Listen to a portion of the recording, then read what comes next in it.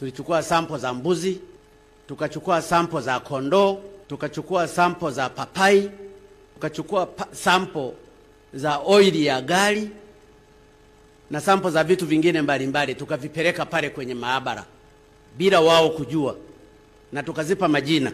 Sample ya oili kwa mfano iliyotoka kwa gari tulilipa jina ya Jabiri Hamza mwenye miaka 30, male. Ile ilileta negative.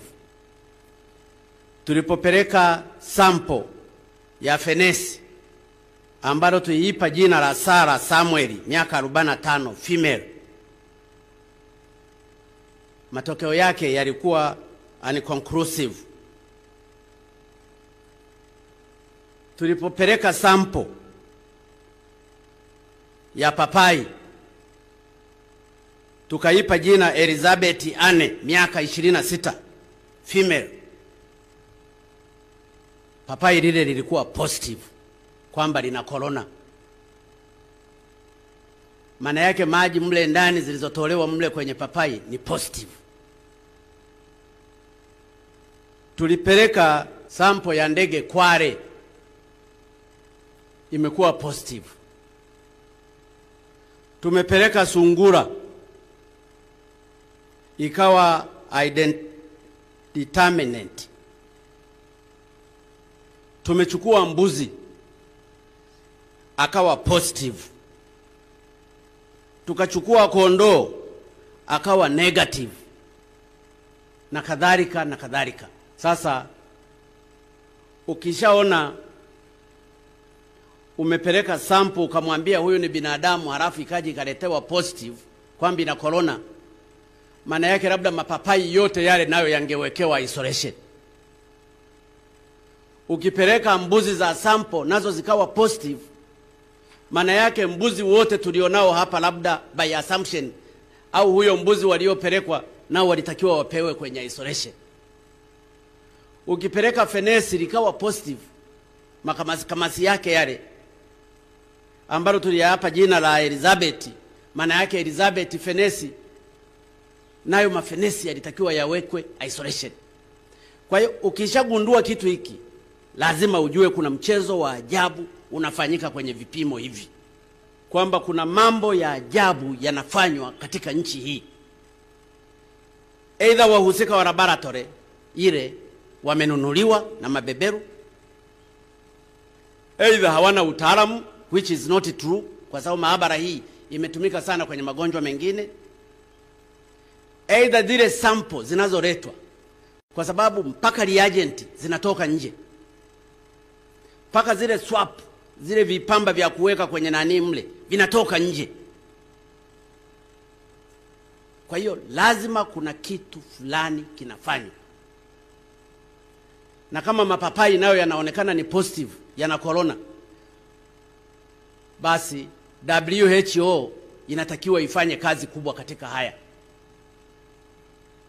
Na kama mbuzi nao wana corona, na kama hawajajua hii corona ina affect binadamu au ina affect mbuzi au ina affect hata miti, basi wanasayansi hatujafanya cha kutosha katika hili. Kwa hiyo kuna watu, kutokana na extrapolation ya hizi information nilizonazo, lazima kuna watu wameambiwa positive wakati si wagonjwa wa corona, na inawezekana wengine wakafa kwa hofu. Papai lile lipo halijafa, lipo tu linaiva. Mbuzi yule yupo tu wala hajafa. Fenesi lile lipo, labda lije lioze tu baadaye ya muda wake, lakini yale ni positive na vitu vingine. Kwa hiyo natoa wito kwa Watanzania, msiwe na hofu, na hasa kwa wale ambao bado hawajachoka hata hajaumia. Kwa nini uwe na hofu? Mbona mafua yamekuwepo, ila haya ni mafua ambayo yako advanced, nayo yatapita. Lakini kile kitendo cha kukuta hata papai la kula nalo lina corona mule ndani, wala si kwa ganda kwa juu, kwa sababu zile sample zingechukuliwa kwa juu, wangesema labda aliyeligusa ana corona. lakini wametoa with specifications kabisa vizuri, wakachoma ndani mle, wakaingiza kile kiswapu. Wangeweza wakasema huyu mbuzi labda alishikwa akaingiwa ndani na mtu akampa corona, lakini mbuzi awe na corona, fenesi liwe na corona, papai liwe na corona, ndege kama kwale awe na corona.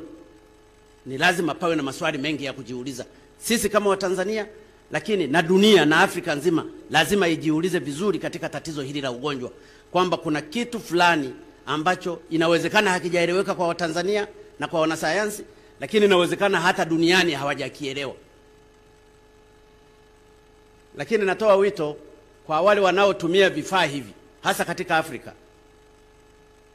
wachukue sample za wanyama, wachukue sample hata za kitu kichochote, hata liukuta, hata mjusi, wachukue anything, watakuja kuprove haya ninayoyazungumza. Mimi ni mwanasayansi, ninajua ninachokizungumza, na kazi hizi zimefanywa na watu ambao they are really qualified. Kwa hiyo nairudia kuwaeleza Watanzania, bado tuko kwenye elementary stage, tusipaniki, tuendelee kuchapa kazi, uzalishaji uendelee maradufu zaidi, tusitishane, na wanasiasa waache kuitumia hii kama agenda, haitawasaidia. Lakini Watanzania tusikubali kutumika. Corona haiko Tanzania tu, iko kila mahali, iko Marekani, iko Uingereza, iko Uholanzi, iko Sweden, iko everywhere, iko Japani, iko China, iko kila mahali. Sasa wasitumie hii kama base. Kwanza huu ugonjwa wala haukuanzia hapa. Watanzania tusimame imara, tushikamane, tumtangulize Mungu wetu, tuchape kazi, tusiogopane, tusaidiane ili tatizo hili tuondoke. Na wale wanaoendelea kufanya mbinu za kijingajinga kama hizi ambazo nimezisema, kwamba papai nalo lina corona, kwale ana corona, mbuzi ana corona, ni lazima katika scientific approaches watu lazima wafanye kazi. Ni waombe wataalamu wetu, vyuo vikuu, Sokoine, University of Dar es Salaam, vyuo vyote, NEMRI na kadhalika, huu ndio wakati wa kufanya kazi na kuonyesha integrity zenu za kufanya research kwa sasa. Sina uhakika sana na mkuu wa maabara hii kama nafahamu, kwa sababu hata tulipokuwa tunapeleka zile sample hatukumjulisha. Yeye amepima akijua ni sample za binadamu. Lakini kwa nini na yeye hakufanya trial kwenye siku za nyuma ili kujustify kile kifaa anachokitumia? Kwa hiyo kuna mambo mengi ya ovyo ovyo humu ndani.